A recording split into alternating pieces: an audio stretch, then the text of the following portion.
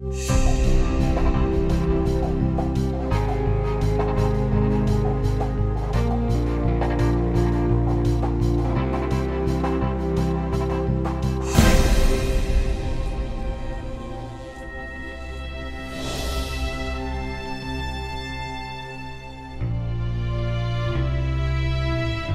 of the mystery of radiation is that it's around us all the time and we just don't know about it because we can't see it or feel it or taste it.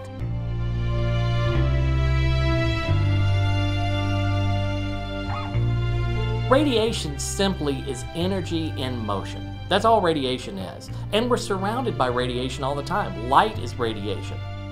People who haven't learned about radiation or haven't had a chance to know much about it are most fearful of it. Radiation is used, of course, in medical isotopes for cancer treatment and diagnosis.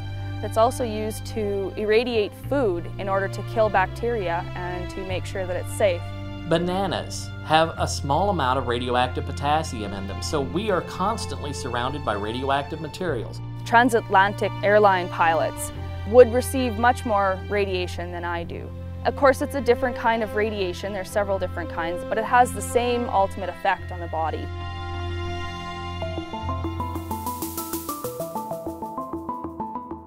The basic principle of radiation protection, really at any nuclear facility, is time, distance, and shielding. So you want to spend as little amount of time as you can near a radioactive source. You want to be as far from that source as you can, and you want to use shielding where applicable. Shielding for radiation can be done in several different ways. So for instance, some particles or some radioactive waves can be protected or shielded against just with your clothing. Some of the shielding that we use quite often is water. So the water over this tailings facility also acts as shielding from any radiation that might be given off from the tailings beneath it. Others are a little bit more powerful and you need things like concrete or lead or steel to shield you. The two large cylindrical buildings that you see directly to my left are what are called shield buildings. Most people call those the reactor buildings, and indeed the reactors are inside those buildings, but they're actually inside several layers of concrete and steel. All you're seeing is the exterior portion of that shield building there. Right here, we're looking at the shield building wall. You can see it's 3 to 4 feet thick. It protects the public from any radiation releases. It keeps it contained within the reactor and the containment. And so we've got the shield building wall and the steel containment vessel. If you look at living near a nuclear power plant, anywhere within 10 miles, the most that has ever been documented of a radiation exposure due to the nuclear power plant operation is 1/10 of 1 millirem.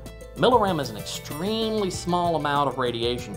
That means that you'd have to live near a nuclear plant for 50 years in order to get the same radiation exposure, if you will, that you get from a single dental bite wing x-ray when you go to your dentist every year. We have monitors that monitor air that's released from the building to verify that we are not releasing radiation out into the open atmosphere that could infect the public, the trees, the wildlife. The issue is not radiation itself, the issue is how much radiation are you getting in how short of a period of time.